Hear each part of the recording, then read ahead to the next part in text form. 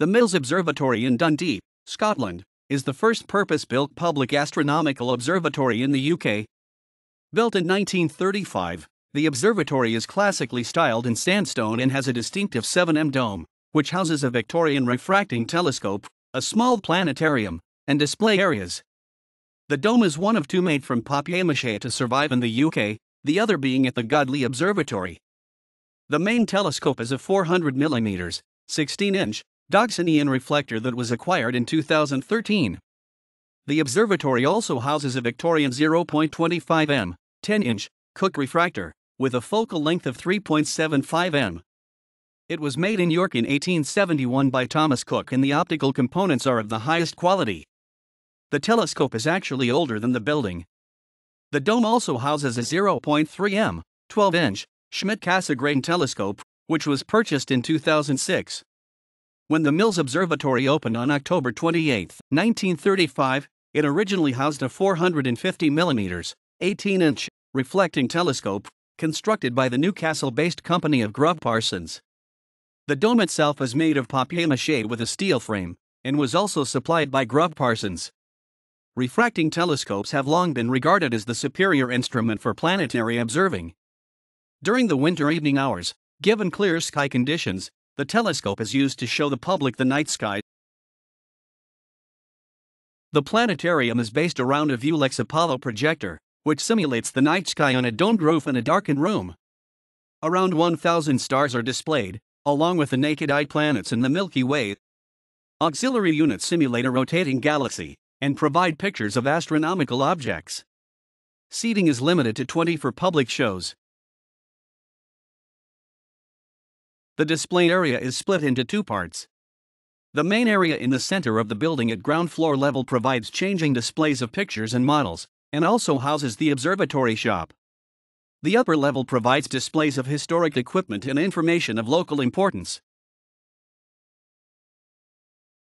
Mills Observatory is built upon the summit of the wooded Balgay Hill, in Balgay Park, 1 mile, 1.6 kilometers, west of Dundee city centre. The woods of Balgay Hill, surrounding the observatory, include cypresses, redwoods, cedars, and monkey puzzles. Violets and wild strawberries can be found growing among the grass in season. On Balgay Hill, an outdoor planet trail, scale model of the solar system, is arranged to entertain and educate the exploring visitor. The planet trail is a series of standing stones and plaques representing the solar system. The visitor starts with the sun on the eastern summit of the hill, and following the trail to the west from the sun, in the direction of Mills Observatory, he or she will encounter another 8 rocks representing the planets Mercury, Venus, Earth, Mars, Jupiter, Saturn, Uranus, and Neptune. Pluto is represented by the pier in the Mills Observatory, which supports the telescope there. The history of the observatory starts with John Mills, 1806 to 1889, a manufacturer of linen and twine in the city of Dundee, and a keen amateur astronomer. As a young man and a member of the original Secession Kirk, he had been greatly influenced by the Reverend Thomas Dick, philosopher and author of a number of books on astronomy and Christian philosophy. Dr. Dick attempted to harmonize science and religion, and believed that the greatness of God could best be appreciated by the study of astronomy, to which he devoted his life after a period as an ordained minister at Methven. He advocated that every city should have public parks, public libraries, and a public observatory. Mills built his own private observatory on the slopes of Dundee Long, near what is now Adelaide Place. An old print still exists showing the ruins of the building minus its dome. There would appear to have been, in addition to the main telescope, a transit room, and what was probably a study to record and write up his observations. The fact that he had a transit instrument signifies that he must have been doing timings of the passage of stars across the meridian, and was not just a casual observer. One of John Mills' telescope is on display in the visitor centre attached to the Royal Observatory, Edinburgh. It is a brass instrument manufactured by George Loudon, a Dundee instrument maker of that period, who supplied Mills with a number of his instruments.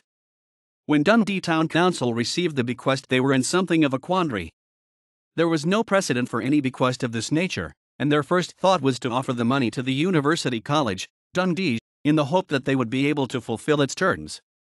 They, in turn, sought expert opinion from, among others, the Royal Greenwich Observatory, regarding the feasibility of such a project.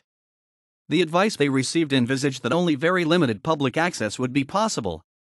Evidently, the college decided that the project did not fit into their plans, so they declined the offer. A trust was then set up with the town council, and plans were drawn up to build the observatory on the summit of Dundee Log. However, the outbreak of the First World War in 1914 put the whole project in pause, and the site it was intended to occupy was instead reserved for the War Memorial, which was erected after the end of hostilities. No further progress was made during the 1920s. The onset of the Depression in the 1930s caused the matter to be raised once again, since it was felt that the project would provide much-needed work for the depressed building industry.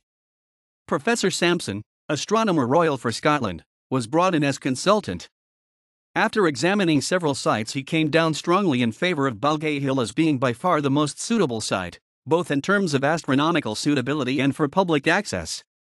This decision has stood the test of time, since other observatories have had their seeing conditions ruined by sodium lighting and other forms of modern pollution. The concept of a public observatory is, in a way, a contradiction in terms, since by definition, an observatory should be as far away from the public as possible.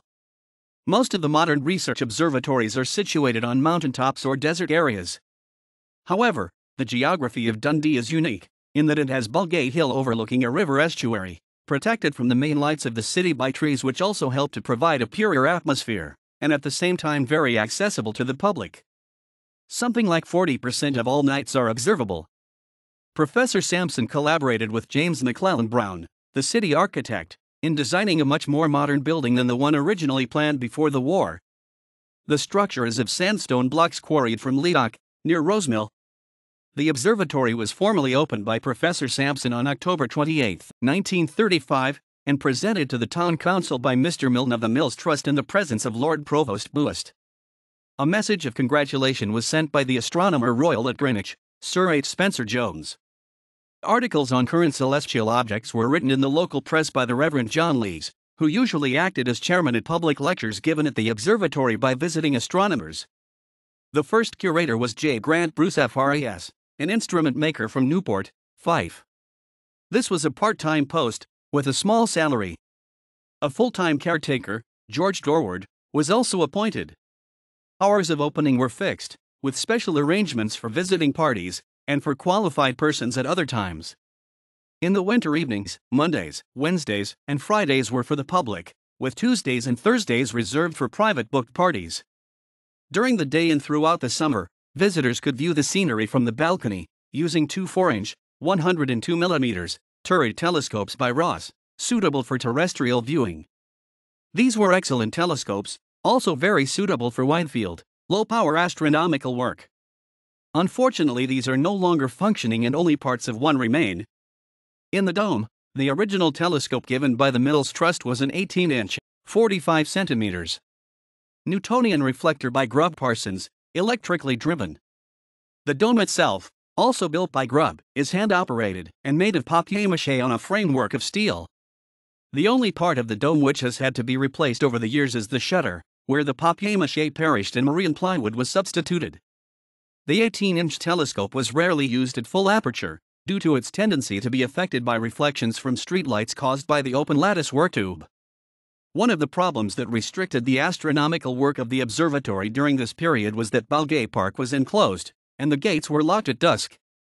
Special arrangements had to be made with the Parks Department to have a gatekeeper on duty during the nights when the telescope was in use, and for him to supervise entry and exit of public and cars, and ensure no one was left in the park after the observatory was locked up.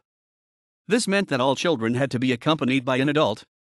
For this reason, the council placed the observatory under the administrative control of the park's superintendent, under whom it remained until reorganization brought a transfer to the museums department. The railings were removed during the war, since when the park has had open access. During the years 1935 to 1939 there was one staff change. Mr. Dorward retired and was succeeded by Mr. MacDonald.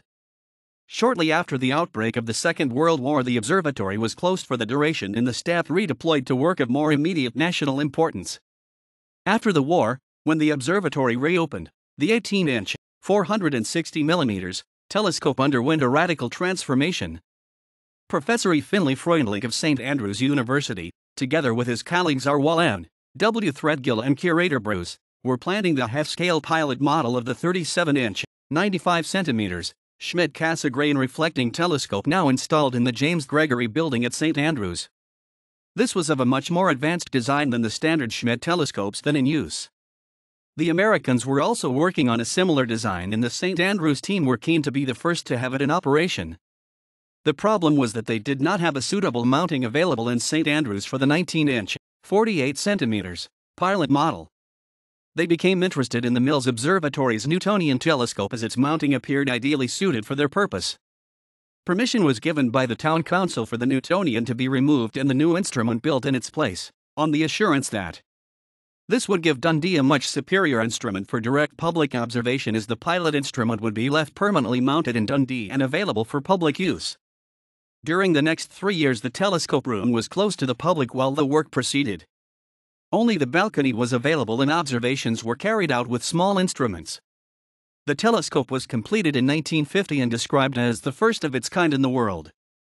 Unfortunately, it was purely for photographic work, which rather contradicted the above assurance. However, matters took a different course.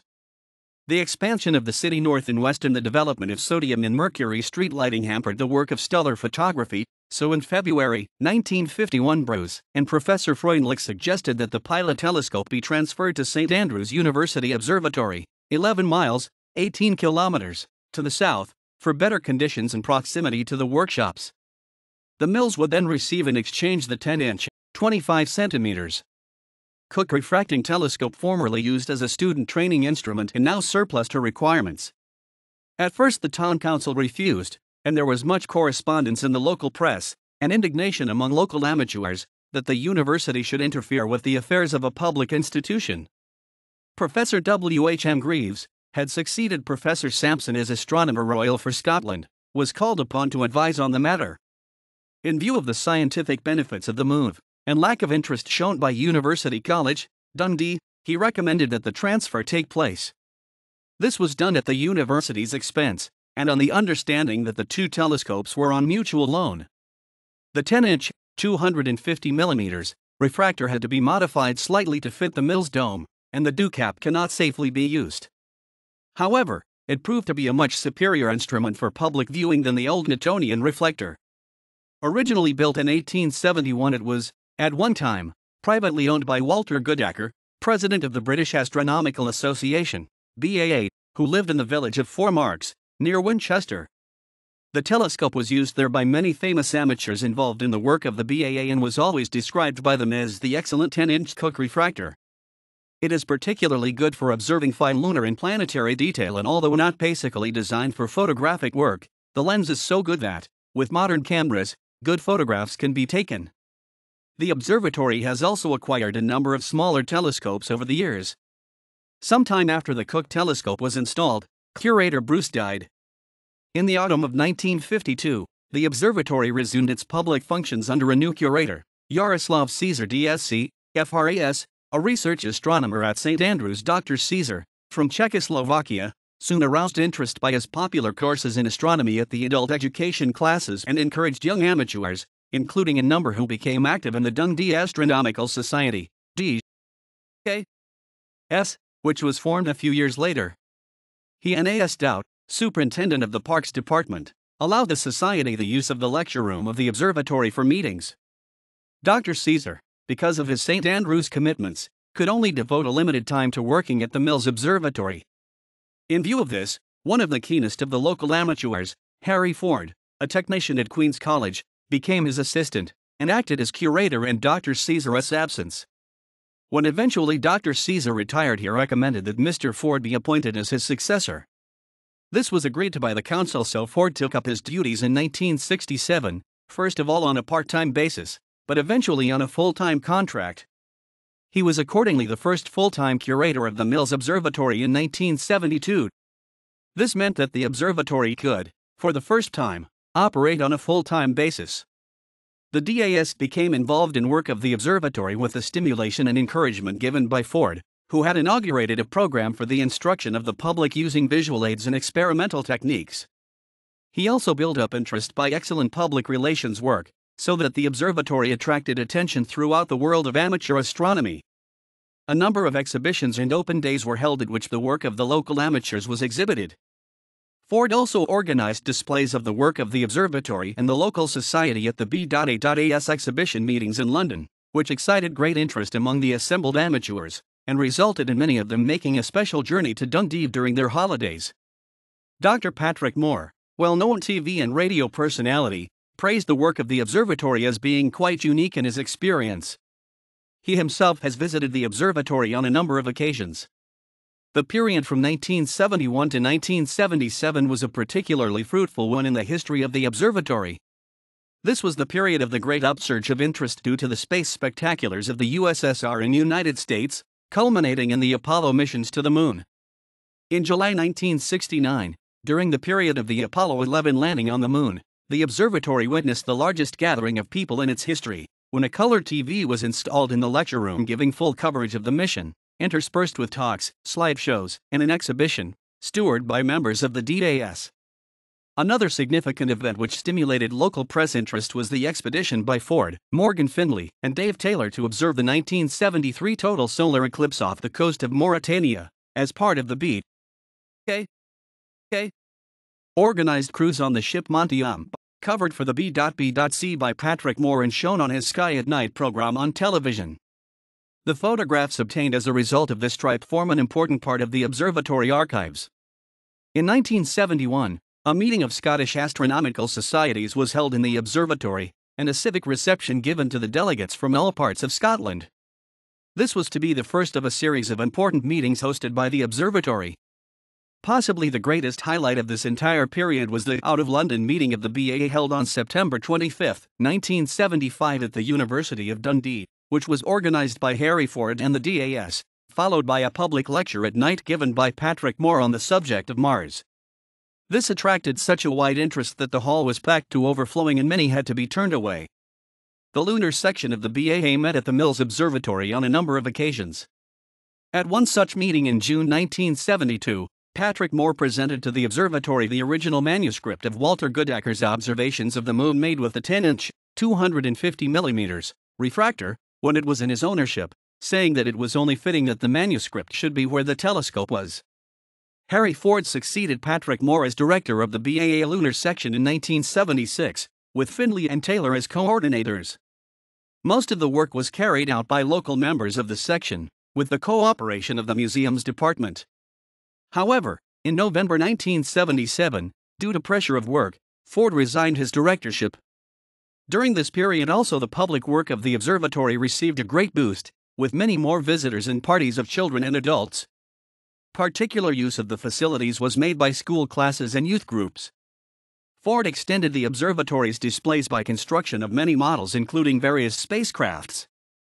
He was also responsible for an important addition to the observatory's facilities, namely the 12-seat planetarium or artificial sky, which he built himself from various oddments, and which proved a great attraction in its own right, particularly for the younger visitors, and for school parties.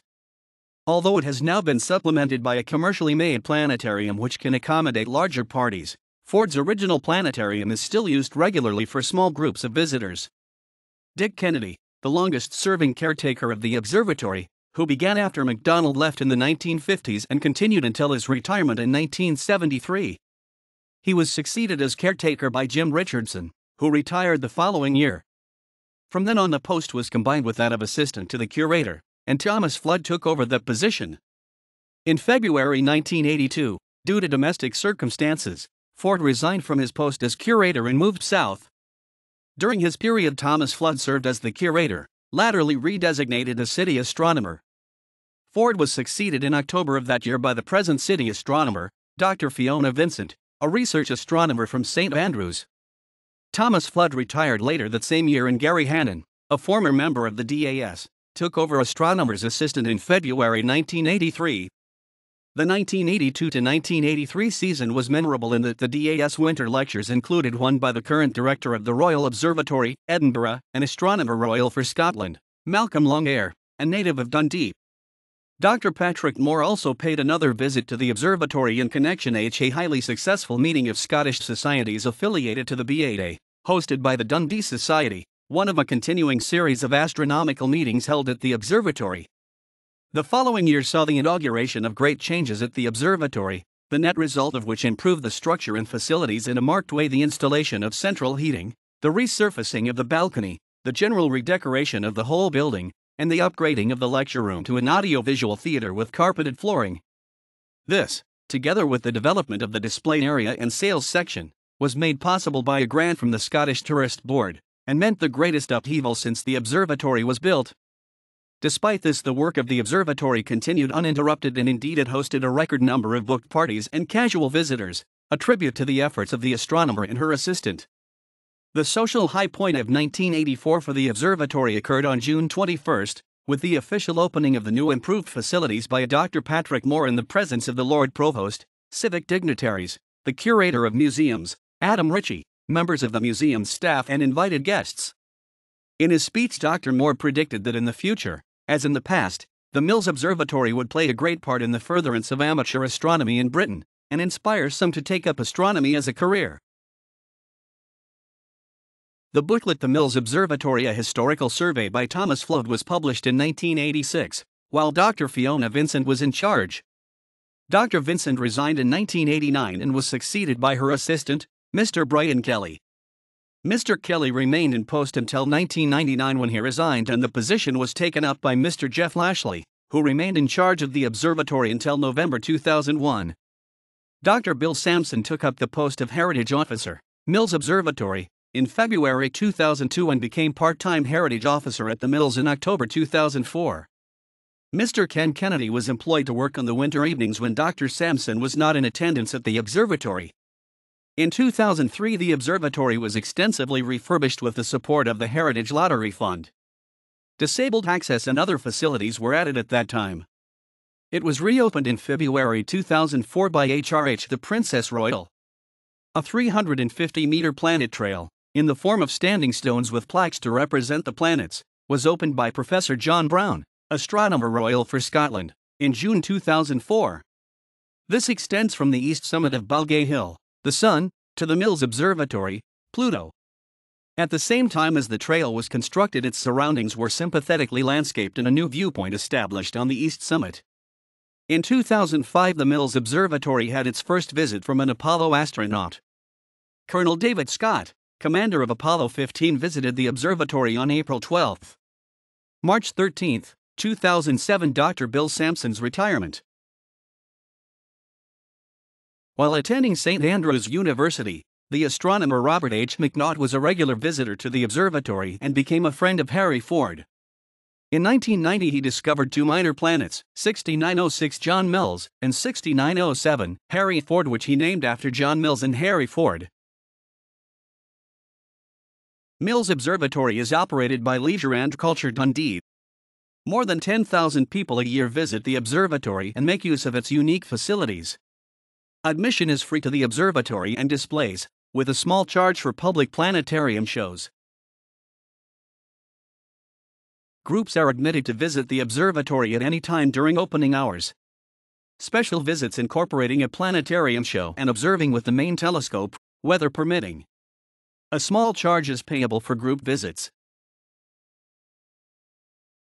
The lecture room can accommodate up to 40, and provision is available to project 35mm slides, 6cm slides, overhead transparencies, or television-based video media.